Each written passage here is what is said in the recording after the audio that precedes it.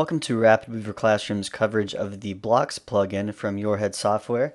We are on the YourHead Software page right now, and we can see all of the plugins that they make available for RapidWeaver. And there are a number of excellent plugins available, and Blocks is one of the most popular and one of my favorite. And you can find that here in the center of the page. And this is some information on the Blocks plugin. You can download it and try it for free. And if you'd like to purchase it, it's $24.95 from YourHead.com. And I highly recommend the plugin and think it's a great value. And so what we're going to look at here in RapidWeaver is the Blocks plugin, and this is just going to be an introduction to show you and give you some examples of what you can do with the plugin. So I'm going to add the page to my project. I'm going to add a Blocks page, and here it is with this block logo icon, and I'm going to choose that page, and it is added to my project, and it is the home page right now. So we have the home logo here, but if I were to add another one, we would see that block image as the icon for the page type.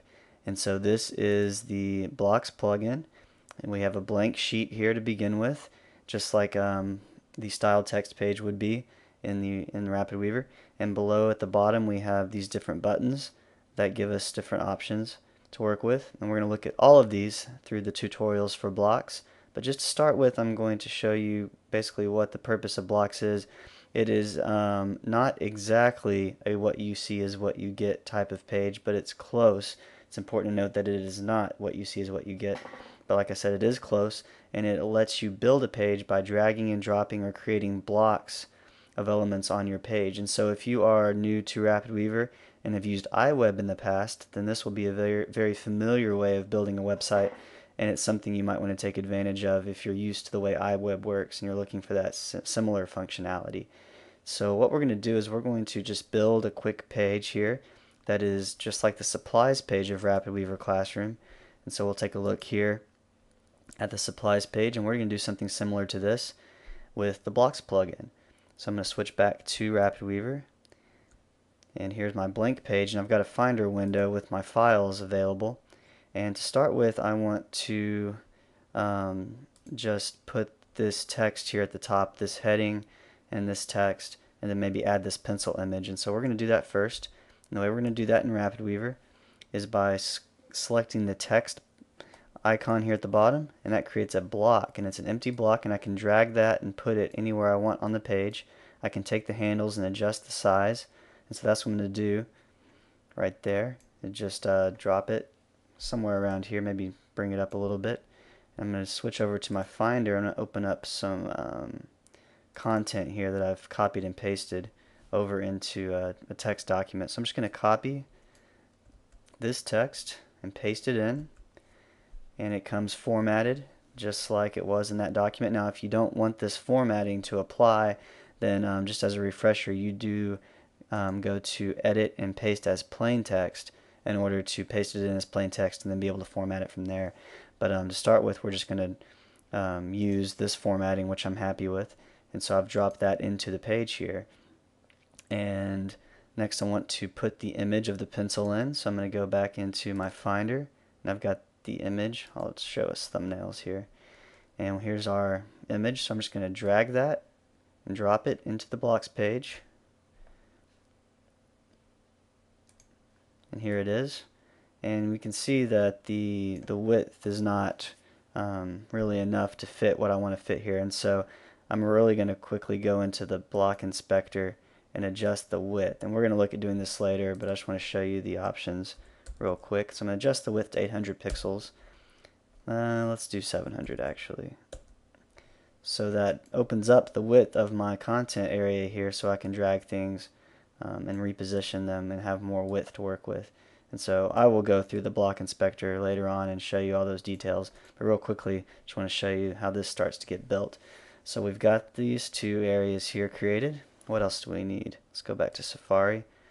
I've got an image here of RapidWeaver logo, so I will add that along with some more text. I will get my text out of the text edit document here, close that out, and then I will go into the Finder and grab my RapidWeaver icon, which is here. So I'll drag that onto the page, drop that. I'll put it around there, and then I'll take another text block, create that, and I'm going to drag that with the anchors and paste in that line of text. And so I'm starting to get a layout here. Let's see how that looks. I'm going to open up my themes panel. I'm going to select I'm going to do a search here for the Sprout theme. There it is. I'm going to select that theme, and I'll close my theme drawer, and I want to make a change to the width of the theme. So I'm going to go to the styles here for the Sprout theme and change it to medium width. I'm also going to turn the sidebar off. Oh, it already is off, so I'm good there. So those are the only adjustments I want to make to the theme. So let's go ahead and preview. And now we start to see the layout here. Now this is actually still too narrow, so I'm going to open up my theme styles again and set the width to large. Then hopefully we will see everything we want to see. Yeah, so we have some content starting to show up here. This is an awfully wide layout, so I'll stretch that. And so we have things starting to drop into place, and I can adjust and move things around here. And maybe I want to add a bit more content, so I've got some images here below. So let me just throw in some things real quickly. Go back to RapidWeaver first, get into my Finder, and I'm just going to grab some images and drop them in. I'll show you how we can line these up. Let me take this guy. Let me just drop them in first, and then I'll go back and arrange them the way I want to arrange them. That'll work.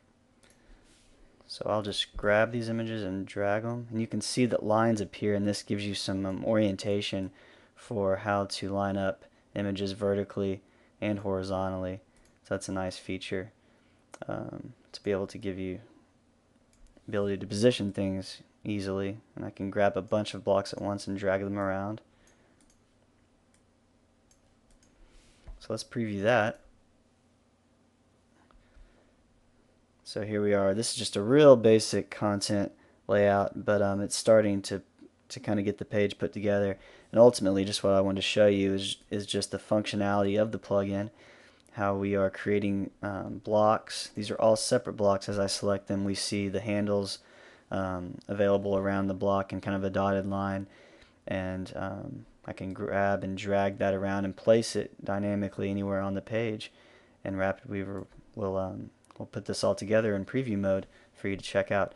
And so these are all individual blocks. We have blocks of text, image blocks that we've dropped in, and there are several other different kinds of blocks that we'll look at in more detail in later tutorials.